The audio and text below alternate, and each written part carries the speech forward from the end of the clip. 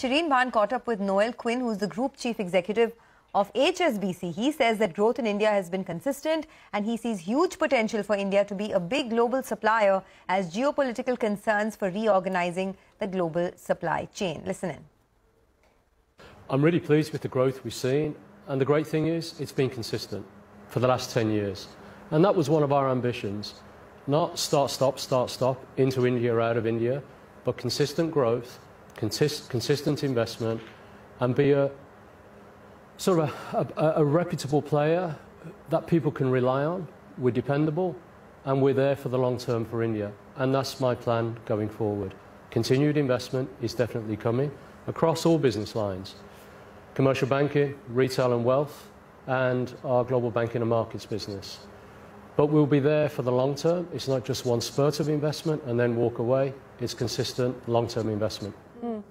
Possible M&A here in India as well, in some of those areas that you spoke of, and I know that you want to focus much more on the wealth management side, on the asset management side. Would those be areas of opportunity from an M&A perspective? Well, I'm pleased to say we've already done our first deal with the announced acquisition of the asset management business from L&T.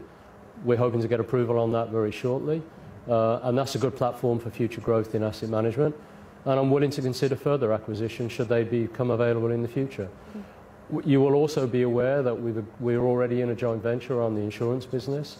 We've announced that we are in discussions to try and increase our share of the joint venture to 49%, and we'll see how those discussions go. But that's, I think, a measure of our appetite to continue to invest in India. You know, you talked about the changes that we are seeing in supply chains, and you believe that this is not deglobalization, but it's reglobalization, and that's what I want to pick up on. How much of this reglobalization is going to benefit India?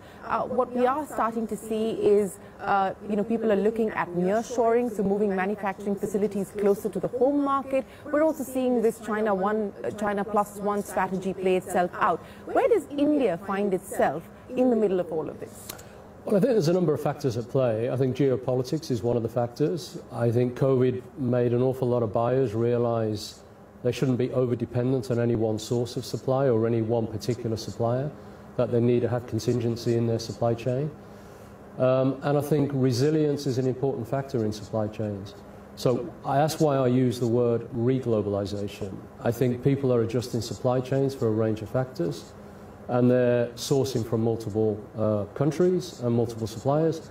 And I think India has huge potential to be one of those suppliers going forward. We're seeing evidence of that already in that manufacturing plants are starting to be built in India. And credit to the government of India.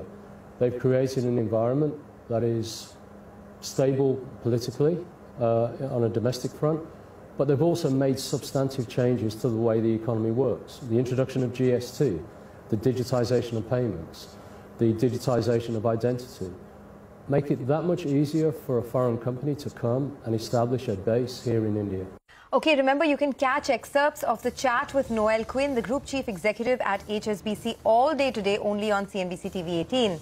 Let's slip into a quick break on that note, but on the other side of the break, it's our special segment, It's the Economy. Lata will get chatting with Shyam Srinivasan of Federal Bank on the surging stocks in the banking space and merger speculation surrounding the bank as well. Stay tuned.